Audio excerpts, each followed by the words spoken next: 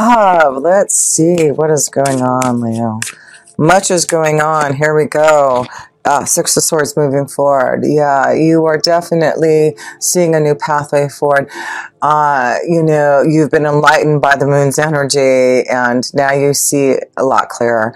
And it's like you're being guided by your intuition now. You're really understanding your emotions, and you're allowing yourself to be more emotionally available, right? So I feel you are really going to listen to the insight and to your heart and be open to those emotions, to really give your heart to someone. And that is really, I feel, going to be important for you, Leos. Give your heart, believe in this joy, and believe that it is a special connection for those who really are ready to make that commitment in love here, Leo. Let me pull another card here in love. Also pull a romance angel card too. So, yeah, spiritual growth.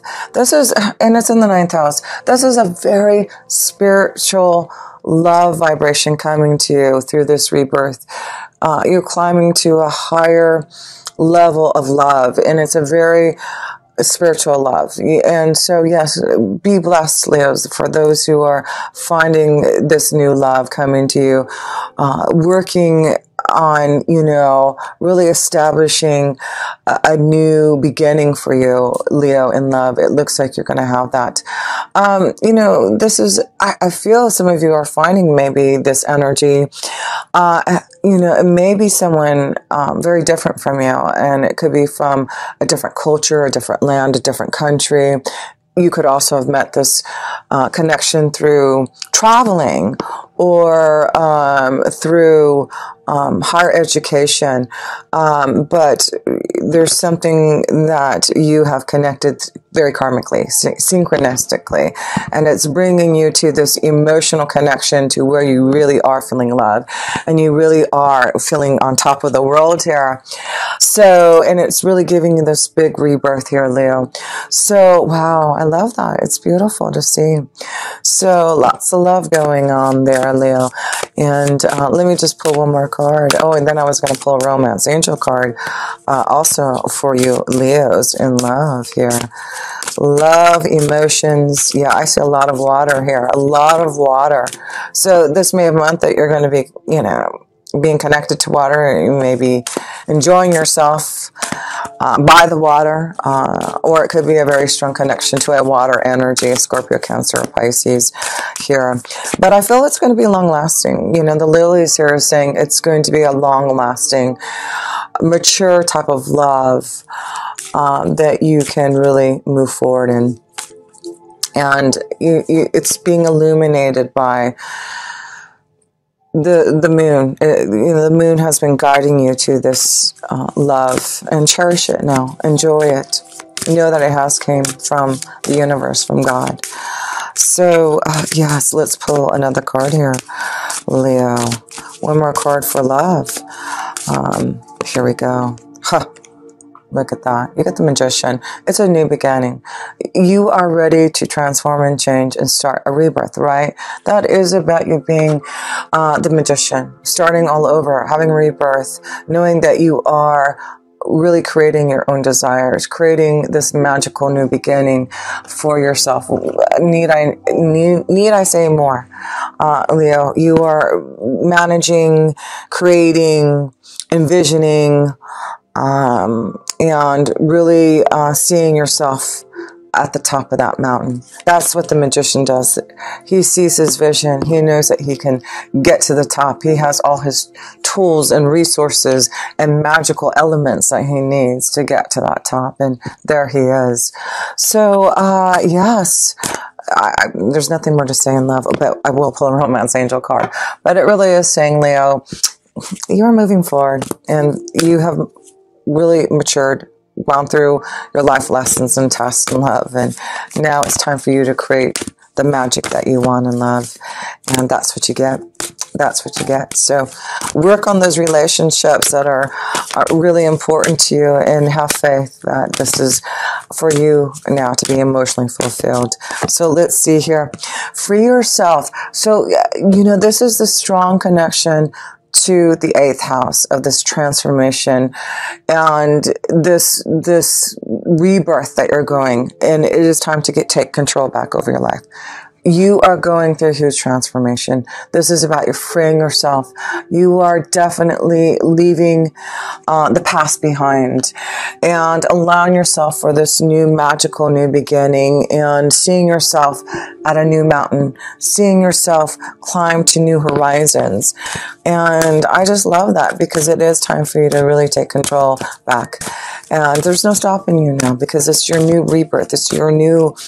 You're older, you're mature, so you know how to handle this birth. You know how to be the magician, because you're a lot older and wiser now. So you know how to use those powers more effectively, because Saturn surely has, and Pluto certainly has in your 8th house, has made you more mature, made you think about the things that you need to do to resurrect your soul, to make changes, and to make you more focused on them. So, excuse me, make the effort now. You're freeing yourself. So make the effort. I was going to get some tea here. Sorry. Getting so excited for you, Leos in love here. But it says make the effort. You know, it is about freeing yourself, making transformation. There you go. Make the effort, Leo. Make the effort for love. And this is why you have Jupiter in your 7th house. If you're ready for commitment, if you're ready for love and marriage, then make the effort to work on those special relationships, because that's what you have. You have a special blessing this year to make the effort to have great love. So that's a beautiful blessing right there. So let's go into maybe some challenges that you may be facing with the karmic energy of Saturn and Pluto being your 8th house. So let's focus to see, Leo, if there's any challenges, anything karmically that you're going to have to face, some type of test, especially in the 8th house of transformation changes. Let's see here. And it could be about you waiting to receive some type of, you know, receiving something of value from others. You know, it looks like you may have been waiting. Maybe that's what you've been waiting to get to the top, waiting for others to help you grow and give you some type of monetary help. So that's what I feel in the 8th house. It's also about you receiving help through others and receiving some type of assistance that may help you have this rebirth, right? To help you get to the ascent, to the top. So yeah, I feel there may be some help from others coming to you, Leo. It could be also inheritance, tax, you working hard and receiving more because of your hard work. You know, Jupiter in your 7th house is receiving more clients too, receiving more business. So there could be a lot more money coming to you because of clients and business and your work growing. So yeah, promotion, advancement, something given to you that's transforming and changing for you, Leo. So let's see here. Let's look at any type of challenge. Oh, the Chariot. So the challenge really is about, I feel, the changes that may be happening within the family, about maybe moving forward. Again, you know, that's what the Six of Swords is saying, you know, move forward. It's time to move forward. There's no more blockages. You know how to get to this mountain now, and you can ascend there. You have the Chariot. You can actually just fly up there now with the Chariot. You can take a boat. You can, you know, I don't know if you can take a boat up a mountain, but I guess you can use the Chariot to fly up there. But no, it really is to say your challenge is not to stay stagnant. It really is allowing yourself to get through a change. And also, with the Chariot, it is this connection to family. And so I'm seeing something with, you know, maybe receiving something from a family situation, a family member, something with the family happening here. So let's see here. It also could be, let me see here. It also could be maybe you've got a full moon in Libra in the 5th house at the end of the month. So that could be this transformation and change because of, you know, love and romance and children. Maybe this is about, you know, you making a big change about what your family looks like. Maybe here, Leo, this may be, wow, something to do. It also could be with children, you know, rebirth, birth, right? So that's what I'm feeling. Home, look at this. So yeah, some of you are moving in. I feel this is like a huge transformation in love, and you're moving in, you're working on a relationship, you're ready for this commitment, you're freeing yourself from the past, and you're making an effort to ascend, to move forward, to start a new beginning. You feel really powerful of this rebirth, and some of you really feel a very special connection to love. That's what I'm feeling, a huge, it also can be a connection to something going on in the family, in, you know, the home, and receiving something through the family. And like I said, I feel it has to do with maybe some type of inheritance, something that's owed to you. But it's also maybe something about you working in the home to grow your business. But I feel there's something that is coming to you through your home, through your business, through family. But it also could be leading you to this rebirth because you are connecting to maybe bringing a family together. I feel some of you may be connecting to someone who already has a family, or you may have children already, and it's like coming together, being responsible, because you do have a lot happening in your 10th house here, Leo, this month. And the 10th house is your responsibilities, a change in your status, meaning you may decide to change your living conditions, change and be committed, and, you know, have some type of marriage proposal, moving to the next level there. But it's also about you really focusing on your career, your destiny, and being more of a person of status, right? People are really seeing who you are. You're demonstrating your ability, your confidence, and being really intuitive and open to your feelings and your dreams, because it is in Pisces. So let's pull a card here in the sun's energy, the self position, but we also have Mercury in your 10th house, which is going to be retrograde pretty much for the whole month of March here, Leo. So just be aware of your communication with others, maybe around those that you connect with at work. But I feel if there's some type of change that you're wanting to make with your destiny, it's really important to just be aware of your communication, be aware of what's being offered to you. Because with Mercury in retrograde and Neptune also being in Pisces, there's going to be maybe some confusion, some miscommunication, something that you may be not sure of, that there may be some type of wonderful rebirth, a promotion, an advancement, a change, an offer. Because also the chart card is like moving home. That could be it too. Moving home, moving into another country, another state, moving somewhere else to start a rebirth, start a home, because you may be receiving some type of offer, Leo, to have some type of success, going into the next level, being more someone who's going to have more responsibility because of what you have demonstrated as a leader, your confidence. Yeah, I feel a lot of you are really growing what you're doing, your business, and a lot of you are seeing your own ideas come through too. Being responsible for your own destiny and really fulfilling them through your own actions. So some of you may be really starting your own business, maybe making a life change about maybe doing something in your home, starting your own business. That's what I'm seeing there too. Maybe starting a family business. But I feel a lot of you Leos are really being empowered by really wanting to have your own success and be more responsible about your own ability to grow your own prosperity here. So, and I feel that it's because you're receiving a lot of insight and a lot of powerful motivational understanding through the universe, through maybe those that you connect with.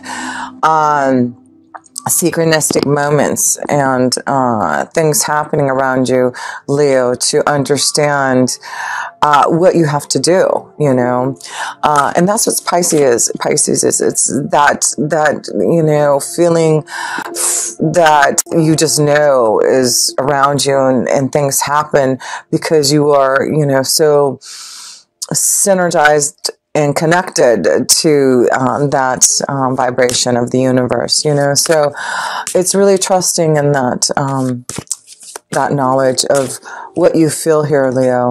So let me see, I'm rambling on there. I just, hopefully that made sense there. I have no idea why I went through that there. But anyway, let's focus here, Leo, on a card for just yourself here, Leo, on the 10th house, your power, your responsibility, your success, what you need to be aware of. The Nine of Pentacles. So, you know, again, with the Nine of Pentacles, I see this, for some of you, you're wanting to grow your own success, be on your own. And that's really what the Nine of Pentacles is saying. Some of you are really wanting to start your own business, really grow your own status and be your own power of authority. And so a lot of you are thinking about making a huge change. And I feel it's because you have these magical abilities, you have gifts and abilities to really create, you know, and really, you know, see your visions through here.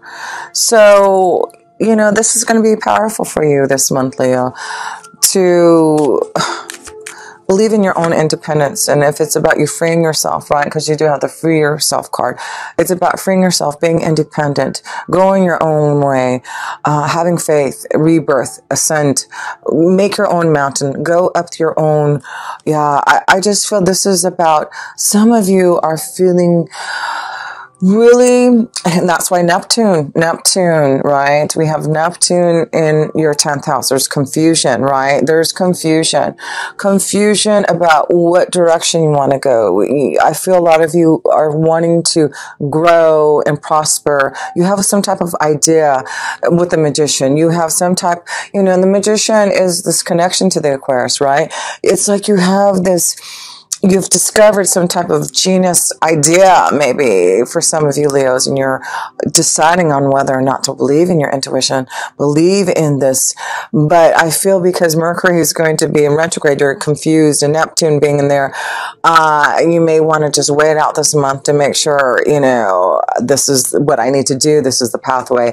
This is the rebirth. Because I feel this rebirth is coming, but it looks like there may be some emotional confusion, or you need to still get some parts grounded. I feel this could be, again, I feel some of you are moving. I feel some of you are like, you know, taking off and, you know, setting anchor towards, you know, some other, like, yeah, you've got your boat here and you're taking off and you've got your swords. You're heading in some type of new direction here to be this magician, right? Because of your maturity, there's a lot of you who have really grown. It's like you have really been thinking about the abilities that you have within yourself to create. And it's like now is the right time for you to bring out this genius idea, to really experiment with your visions here. It's like you've been waiting a long time. It's like you're ripe. You're ready for this rebirth. It's time to get to the top of that mountain. Make the effort now. That's what I'm feeling. Yeah, this is the time of the month to really, you know, make some strong decisions about your independence and what you want to do moving forward. A lot of you are really thinking out of the box, thinking how you're going to have this rebirth. It's really a great time for you to free yourself. A lot of us are trying to free ourselves, right, from the structures. And that's why you've got Capricorn in your 8th house and Saturn, Pluto. It means you are breaking down and restructuring your whole life and what you think about, and tapping into your own insights and your own visions and what you believe in, and moving forward on your own faith, moving forward on what you really feel deeply inside you. A lot of you, I'm feeling, are going to be really helping others. Like, I feel you're going to be, connected to the 8th and 12th house, helping others through charity, or being like the magician, having healing powers, having magical powers to help others through the occult, through your spiritual knowledge, through what you know intuitively and psychically coming through you.